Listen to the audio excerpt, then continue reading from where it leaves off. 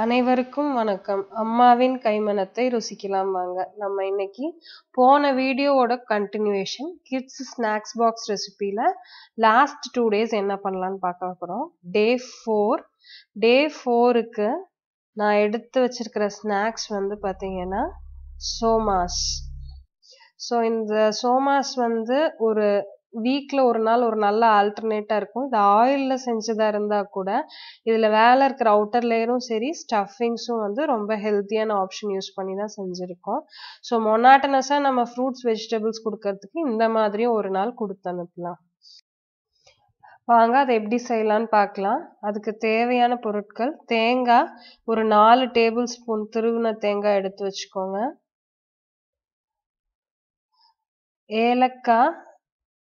ஏலக்காய் தூள் எடுத்திருக்கேன். இது வந்து பொட்டுக்கடலை ஒரு 50 கிராமும் 1.5 to 2 அச்சு வெல்லமும் சேர்த்து பொடிச்சு வச்சிருக்கேன். நெய் தேவையான அளவு, எள்ளு வறுக்கிறதுக்கு, சப்பாத்திக்கு மாவு பிசைகிற மாதிரி மாவு பிசைஞ்சு எடுத்து வச்சிருக்கேன். கொஞ்சம் ஆயில் நல்லா விட்டு நல்லா பிசைஞ்சு எடுத்துக்கோங்க. கோதுமை மாவு யூஸ் பண்ணி சப்பாத்தி மாவு பிசைஞ்சு வச்சிருக்கேன். நெக்ஸ்ட் ஒரு பேன்ல நெய் ஊற்றிக்கோங்க தேவையான அளவு. ஊற்றிட்டு நம்ம துருவி வச்சிருந்த அந்த தேங்காயை அதில் போட்டுக்கலாம். போட்டுட்டு நல்லா வறுத்துக்கலாங்க. அந்த தேங்காய் நல்லா ப்ரௌனிஷாக ஆகிற வரைக்கும் அதை வறுத்துக்கணும்.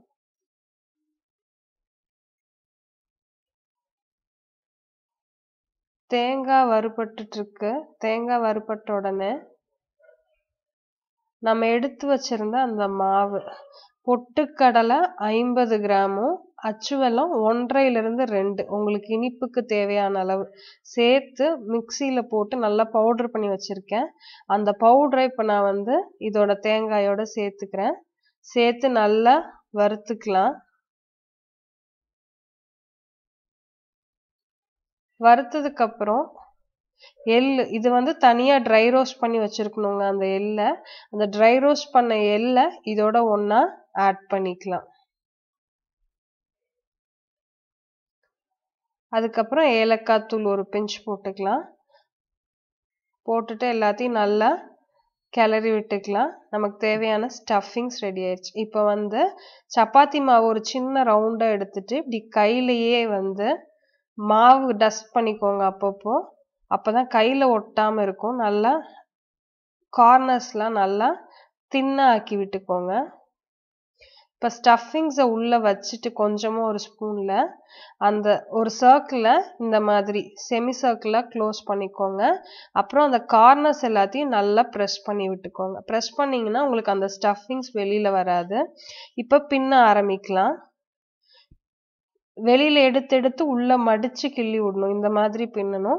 அப்புறம் ஃபைனலா இருக்கிற பீஸ் எடுத்து உள்ள வச்சிடணுங்க.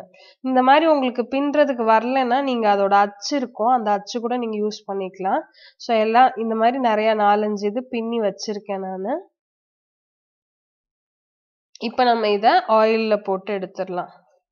தேவையான அளவு கடாயில ஆயில் ஊத்திட்டு நம்ம ப்ரிப்பேர் பண்ணி வச்சிருந்த அந்த சோமாஸ் எடுத்து உள்ள போடலாம். ஒரு சைடு நல்லா வெந்துருச்சு, ப்ரௌனிஷா ஆயிட்டு இருக்கு. இப்ப நம்ம ஒரு கரண்டி வச்சு மெதுவா வெந்தது எல்லாத்தையுமே திருப்பி போடலாம்.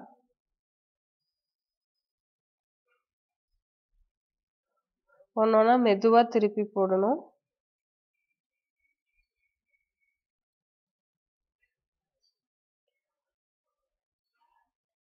நல்லா வெந்துருச்சு, எல்லாமே நல்லா கோல்டன் ப்ரௌன் ஆயிடுச்சு. இப்போ நம்ம அதையே எடுத்துடலாம். ஒரு பிளேட்ல டிஷ்யூ பேப்பர் போட்டு அதுக்கு மேல நம்ம இந்த சோமாஸை டிரான்ஸ்ஃபர் பண்ணிடலாம். குழந்தைங்க ரொம்ப விரும்பி சாப்பிடுவாங்க. நீங்க இதை செஞ்சு பார்த்து அவங்க என்ன சொன்னாங்கங்கிற ஃபீட்பேக்கை சொல்லுங்க. டே 5க்கு நான் வந்து கொலக்கட்டை வச்சிருக்கேங்க. அது எப்படி பண்றதுன்னு பார்க்கலாம். வெல்லம் ஒரு 4 to 5 வெல்லம் எடுத்து பொடிச்சு வச்சிருக்கேன். அதை தண்ணி ஊத்தி நல்லா அது மெல்ட் ஆகுற வரைக்கும் நல்லா பாகா காய்ச்சிக்கலாம். ஸோ அது நல்லா மெல்ட் ஆயிட்டு இருக்கு. கொஞ்சமா தண்ணி ஊத்திக்கோங்க. நெக்ஸ்ட் பாசிப்பருப்பு 1 டேபிள் ஸ்பூன் எடுத்து நல்லா ட்ரை ரோஸ்ட் பண்ணி வச்சுக்கோங்க. பாசிப்பருப்பையும் ட்ரை ரோஸ்ட் பண்ணணும், எள்ளையும் ட்ரை ரோஸ்ட் பண்ணணும். ரெண்டையும் ட்ரை ரோஸ்ட் பண்ணி எடுத்து வச்சுக்கலாம். அதுக்கு அடுத்ததா நம்ம தேங்காயை சின்ன சின்ன பல்லா கட் பண்ணி நெய் விட்டு அதை ரோஸ்ட் பண்ணணும். தேங்காய் மட்டும் நல்லா நெய் விட்டு நல்லா ப்ரௌனிஷா வர வரைக்கும் ரோஸ்ட் பண்ணணும். அடுத்தது நம்ம கொலக்கட்டைக்கு மாவு பிசையலாம். 1 கிளாஸ் அளவுக்கு மாவு எடுத்திருக்கேன், அதாவது ஒரு 1/4 கிலோ இருக்கும். அதுல நம்ம வறுத்து வச்சிருந்த பாசிப்பயிரும் எள்ளும் ஆட் பண்ண போறேன். ஆட் பண்ணிட்டு ஏலக்காய் ஒரு பிஞ்ச் ஆட் பண்ணிக்கிறேன், ஏலக்காய் தூள். அதுக்கப்புறமா நம்ம வறுத்து வச்சிருந்த அந்த தேங்காயும் ஆட் பண்ணிக்கலாம். ஆட் பண்ணிட்டு நல்லா மிக்ஸ் பண்ணிக்கோங்க.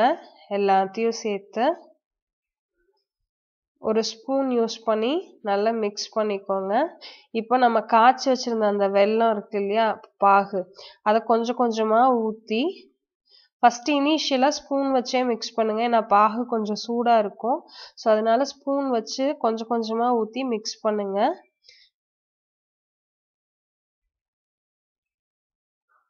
நல்லா மிக்ஸ் பண்ணிக்கலாம். எல்லாத்தையும் அட் அ டைம் ஊத்திடாதீங்க, அப்புறம் தண்ணி ஆனாலும் ஆயிடும். ஸோ மெதுவா கொஞ்சம் கொஞ்சமா போட்டு எல்லாத்தையும் நல்லா மிக்ஸ் பண்ணிக்கோங்க. அதுக்கப்புறம் லைட்டா தண்ணி தொளிச்சுக்கோங்க. தொளிச்சு அதையும் ஒரு மிக்ஸ் பண்ணிட்டு இப்போ இந்த ஸ்டேஜ்ல கொஞ்சம் ஆறி இருக்கும். ஸோ ஆறின உடனே நம்ம ஸ்பூனை எடுத்துட்டு நம்ம கை யூஸ் பண்ணி நல்லா பிசைஞ்சுக்கலாம். எல்லாம் ஒன்று சேர நல்லா பிசைஞ்சுக்கலாங்க. யூஸ்வலா நீங்க இந்த கொலக்கட்டை ஸ்நாக்ஸ் கொடுக்கறது நீங்க இட்லி என்னைக்கு செய்றீங்களோ அந்த அன்னைக்கு செஞ்சிட்டீங்கன்னா உங்களுக்கு ஈஸியா இருக்கும். அந்த இட்லி பாத்திரத்திலேயே நம்ம கொலக்கட்டையும் சைடுல வேக வச்சு நம்ம ஸ்நாக்ஸா கொடுத்துடலாம். இந்த மாதிரி நல்ல மாவை நல்லா ஒன்று சேர பிசைஞ்சு எடுத்துக்கோங்க. அதுக்கப்புறம் கொஞ்சம் கொஞ்சமா எடுத்து கையில பிடிச்சு, இதுக்கு பேரு பிடி கொலக்கட்டைன்னு சொல்லுவாங்க, கையில பிடிச்சு அதை இட்லி பாத்திரத்துல நம்ம வச்சிடலாம். நல்லா ஆவியில நம்ம பிடிச்சு வச்ச கொலக்கட்டை எல்லாத்தையும் இட்லி பாத்திரத்துல வச்சு ஆவியில நல்லா வேக வச்சு எடுத்துடலாம்.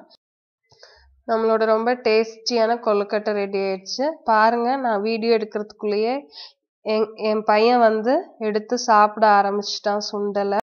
நீங்களும் உங்க குழந்தைங்களுக்கு செஞ்சு கொடுத்து என்ஜாய் பண்ணுங்க. இந்த வீடியோல ஏதாவது குறைகள் இருந்தா எங்க கிட்ட சொல்லுங்க. நிறைகள் இருந்தா உங்க ஃப்ரெண்ட்ஸ் கிட்ட ஷேர் பண்ணுங்க. மேலும் பல வீடியோஸ்க்கு நம்ம சேனலுக்கு சப்ஸ்கிரைப் பண்ணுங்க. தேங்க்யூ.